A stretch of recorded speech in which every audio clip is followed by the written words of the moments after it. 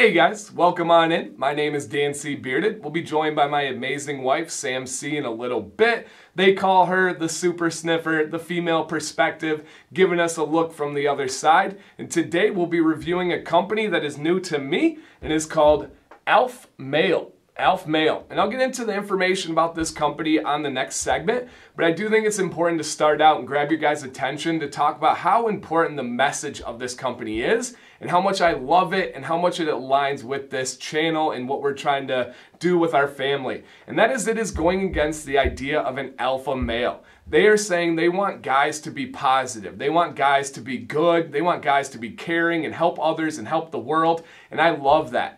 They don't think that companies should be advertising beard products as getting chicks and being this dominant man that's gonna just, own everything. And we've seen companies go with that method, almost completely insinuating on their Instagram page, if you grow this beard and use our products, you'll get all these hot girls. I really despise that as an educator, as a father, as someone that pushes positive vibes. I love what this company stands for. So that's first and foremost. But we'll get into all that on the company one there. So please check out my family and positivity with this intro, and then we'll get into this company.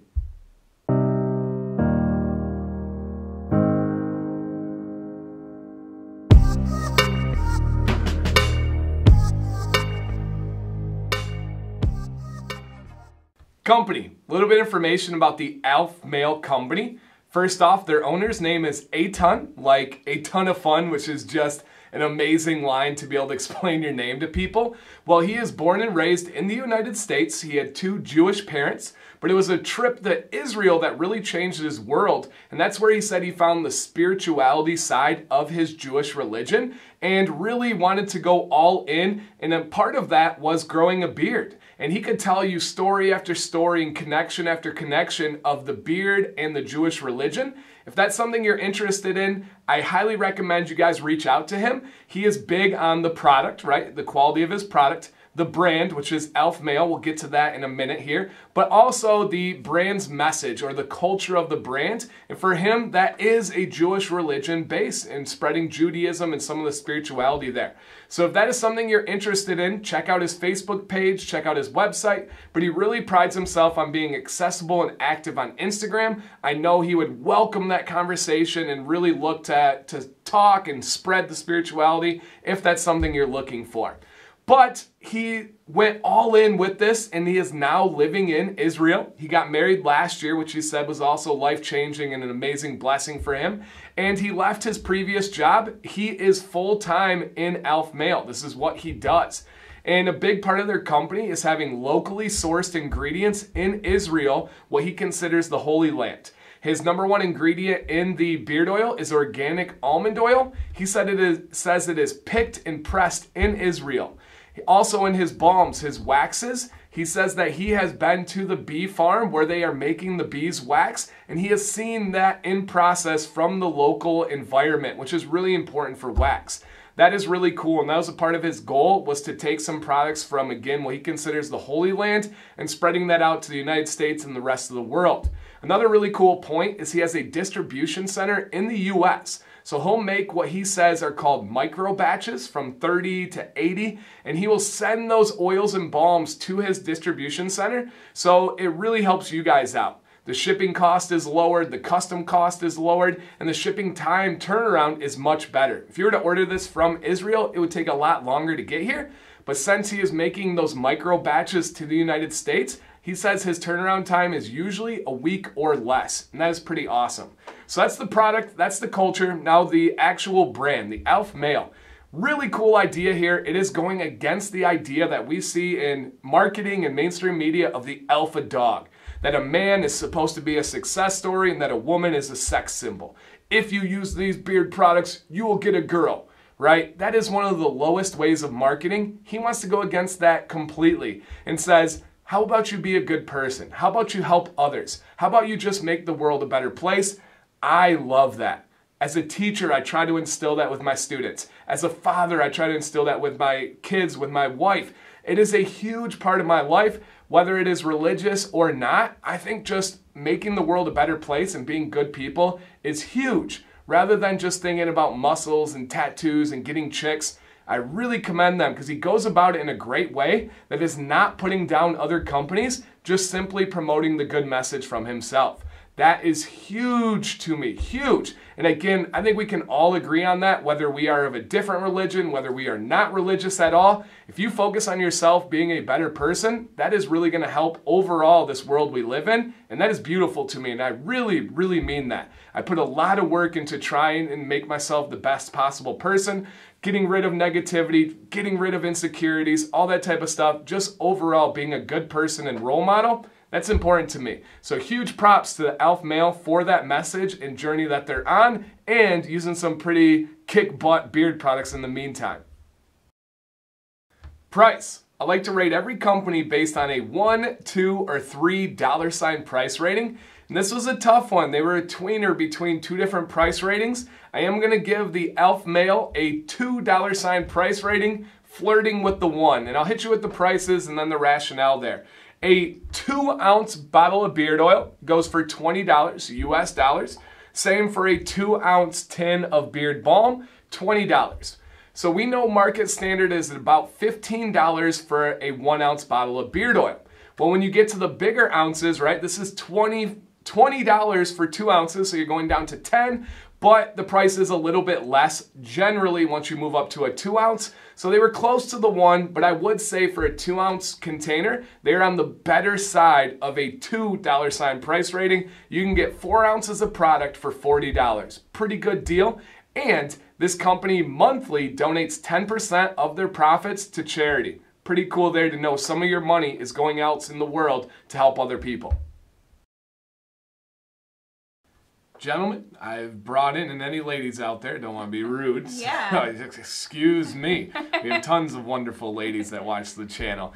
Well, ladies and gentlemen, I've brought in my amazing wife, Sam C. Hi. And Sam, to you, I say shalom. Okay.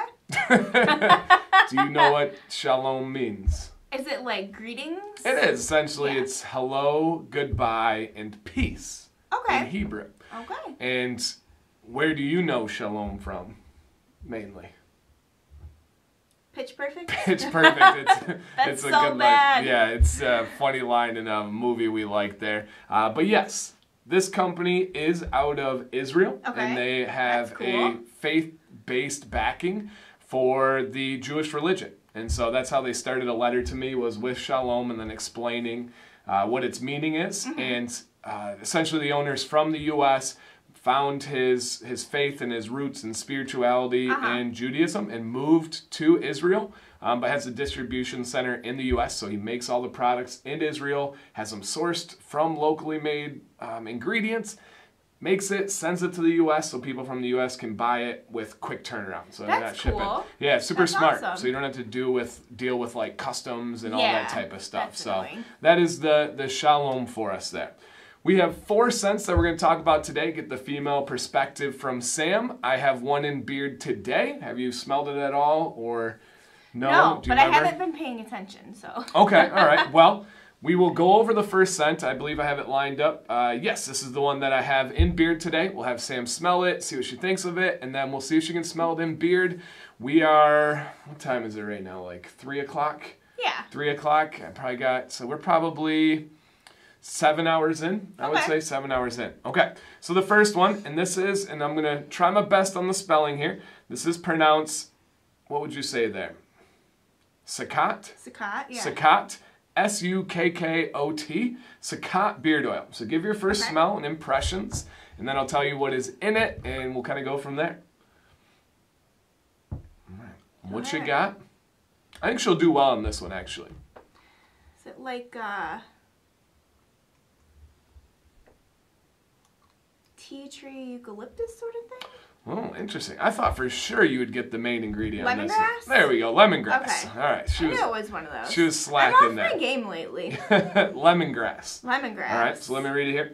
So the ingredients in this one would be lemon, lemongrass, myrtle, and mint.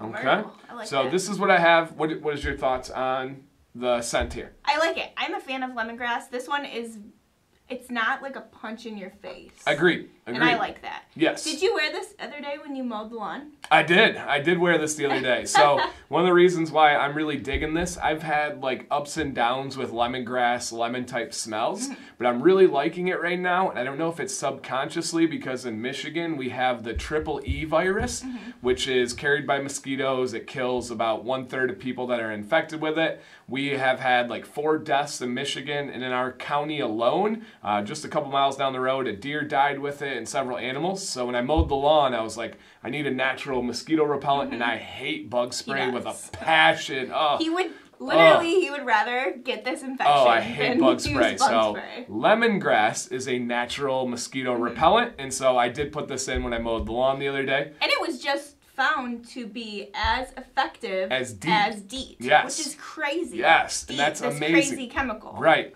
and this is as effective. Yeah. And I did not get bit by any mosquitoes, so it worked. So I do have it in. I wore it the other day. I have it in again now. I always thoroughly test these before we make a video on it. You guys can rest assured there. All right, smell the beard. Do you smell anything in beard? I smell something, but I think it may be like a shampoo or something else. Interesting. Okay. All right. I did wash my beard this morning, so that could be.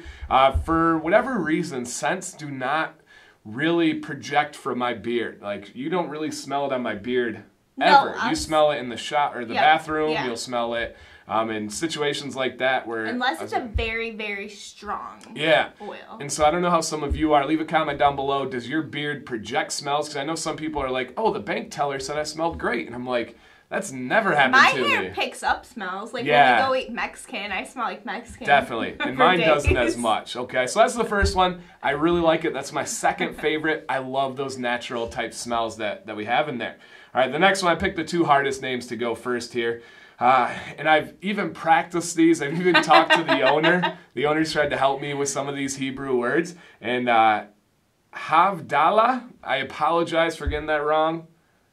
Is that how you would say it? Havdalah? Yeah. All right, so I know that's off, but I can admit that. But that's how I'm going with it here. All right, so see what you think about this one. Woo. 2 main ingredients. You almost punched me in the face.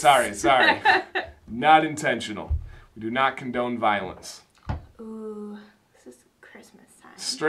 Straight up in the holiday season, they would not say Christmas, right? Being of the Jewish holiday, even though you just said Christmas time. How insensitive.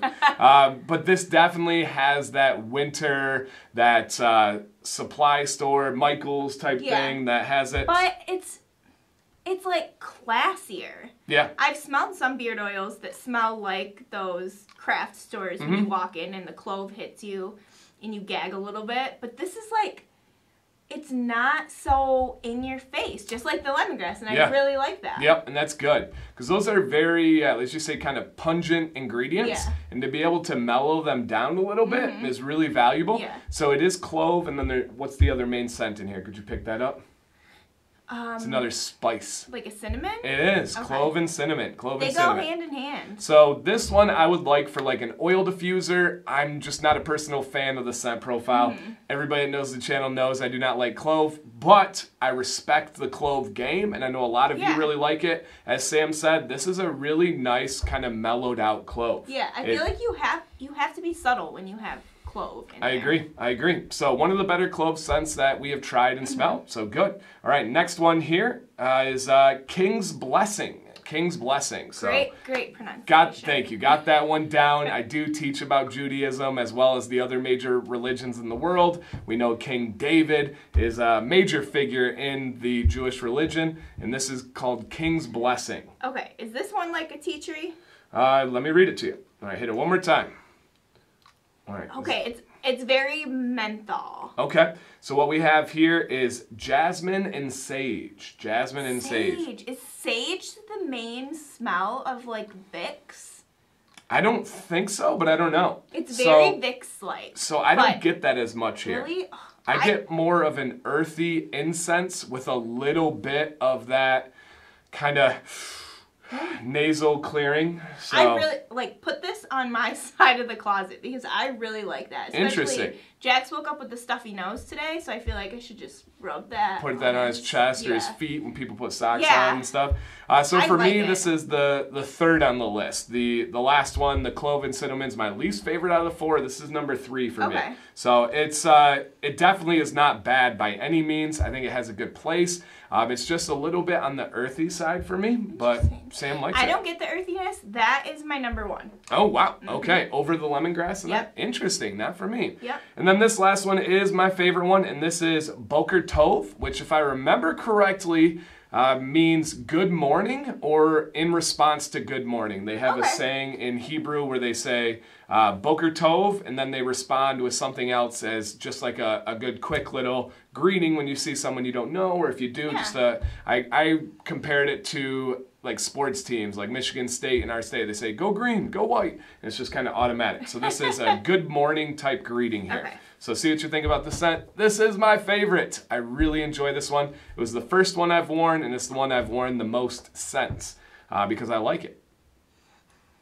Okay. What you got? And for me, it is the lightest one. I don't know if that makes any difference for anybody. It is light. It's like an invigorating, light.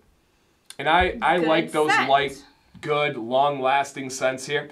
And so what we have on Boker Tov is lavender, cedar, and bergamot. So 2 of my favorites. Bergamot's my favorite citrus scent. Lavender is so calming, so beautiful, especially when I'm in school and teaching and I have coaching. I like these calming scents. They just kind of relax me. I almost get a little bit of like a tea tree eucalyptus in there as well. Yeah, something comes together with those, and it gives you that clean but also relaxing type scent. I love it. You guys know, if you watch my Instagram, you watch my channels, I'm always looking for that clean, that beautiful, relaxing, calming scent.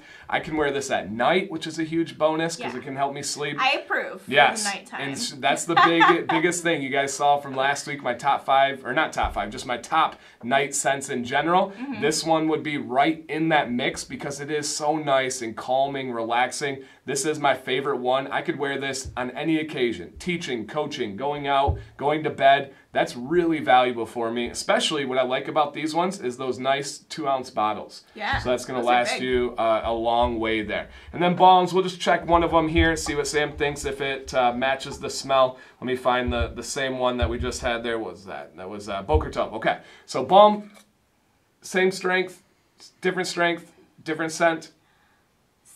Same. Yes, I agree. It is spot on, same scent, same strength. It does really, really well. So in a quick thing too, and I've explained this on the video already, but their name is Aleph Male, which is the first letter in the Hebrew alphabet, and it is going against the alpha male, right? They have, in the beard game, so many companies have grow a beard and you'll get chicks and have muscles and tattoos and you're the man. And they're like, no, how about you be nice and kind to people and grow a beard? And so that is their play on that is we don't want to be the top dog. We just want to be a good person. I really like that. I agree. If anybody knows me. I agree. I had a really awesome conversation with the owner. He got done. He was like, man, you're amazing. I was like, dude, you're amazing. Thank you. Like, I appreciate that. Bro's like, polite. Yeah, seriously cool guy. Just awesome vibes all around. And he's big into spirituality. He's not trying to make you convert your religion or anything. He just wants you to think about what it means to be a man, what it means to like take care of your beard in the right ways, all that type of stuff. Yeah. So awesome. Cool. So Sam C approved, I think, on a very good level. Yes. Awesome. Cool. Well, thank you for helping us out, giving the people the female perspective and just overall a different view on the scents in the company. Overall awesomeness. It's true. People really value that. They're like, Sam's your secret weapon. I'm like, it ain't no secret. I know how good she is there. So, all right. Once again, thank you, Sam C. You're welcome. Feel in Beard, the ever important segment that goes over how do these products feel in my beard, what are the ingredients like, how does my beard style, all of that information. First, I'll go over the ingredients. The beard oil ingredients are pretty simple. The first most potent ingredient is organic almond oil. The second most ingredient in here would be olive oil, then vitamin E, and then pure essential oils. The owner said he has gone back and forth. He knows the benefits of fragrance oils. He knows the benefits of essential oils. but he wants to keep it as natural and as close to nature as possible. So he has pure essential oils, and he likes that therapeutic style of essential oils that are gonna help you with that breathing, help you just kind of calm down. Amazing quality with those essential oils that he has come up with. Now the balm, we have coconut oil, shea butter, beeswax, olive oil, vitamin E, and then once again, only pure essential oils. So the feel and beard, guys, top notch. When you're using quality, organic, and natural ingredients like that, it's really hard not to. And that's something he takes pride in, especially where they're coming from. Really, really good quality. Now the oil is about a medium consistency and styles extremely well. I have this in beard today. I only have oil in, and it gives you enough body where it's not gonna be flying away, but it's not too heavy where your beard's gonna be clumped together. It's a really nice middle ground with about 60% almond oil and 40% olive oil in there. Really nice mix. Olive oil is not an ingredient we see super common, especially at that level of potency, but my beard personally really enjoys it. If you have any experience with olive oil, please leave me a comment down below and let me know. Our colors here, we have a slight yellow coloration to this. It's not the darkest I've seen, but I still yet have not seen an actual case where someone has shown, yes, these darker oils really change the color of my gray or white beard. I know people have talked about it or are worried about it, but I haven't seen it. If you have, let me know. If you know for a fact these oils have changed the color of your beard, I would love to hear about it. Obviously, I don't have that ability yet. One day I will, I promise, but yet. Now the balm. Our balm is a really nice medium consistency here. I'll get some out for you guys. And it has, again, just kind of a straight up medium consistency. You get that feel here. I don't get a ton of wax in the balm, which is preference from me. You just get a really nice consistency that's gonna put that little outer layer on your beard and give a nice hold to the flyaways, keep everything in check, but at the same time with great ingredients, it's gonna nourish your beard. So for feel and beard, no negatives whatsoever, and I would be interested if you have tried olive oil in any potency level, especially close to this, and how you like it. I got a feeling your beard would really like that ingredient. So feel and beard, absolutely positive for this company. Rebuy, an extremely important segment here. The biggest question, would I recommend these products for you guys? Would I acquire any of them again? Would I like to try anything new from this company?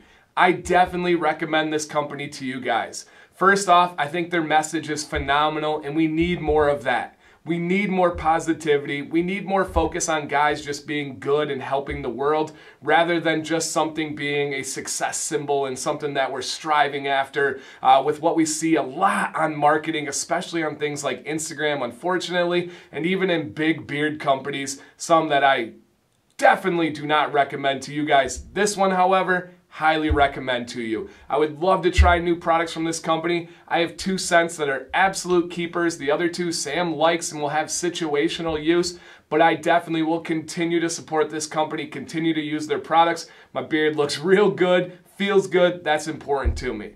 Question to leave you guys with. One of the messages or themes that this company has and their owner is that they wanted to make these products accessible for you guys by price and give you the best deal possible. $20 for a 2-ounce bottle of oil comes down to $10 an ounce. That's a really good deal. Now, my question is, 2-ounce bottle or 1-ounce bottle? Which do you prefer and why? Do you like the 2-ounce because it's usually a better deal with more products, save time on shipping, money on shipping? Or do you like 1 ounce because you're worried about wasting the 2 ounce, or whatever the case may be? I want to hear all of your well thought out, mature perspectives on the debate between a 1 ounce bottle of beard oil and a 2 ounce bottle of beard oil. Hey, maybe it'll help a company out there, but it's definitely giving me some things to think about as I look at these companies and oftentimes give them advice and try to help them out. I really don't know which way you guys are going to go with this, but let me know down below. 1 ounce bottle, 2 ounce bottle, and any thoughts on this company, especially positive ones to go along with their message. All right, guys, DanCBearded, stay bearded, and as always, as this company would agree with, stay positive.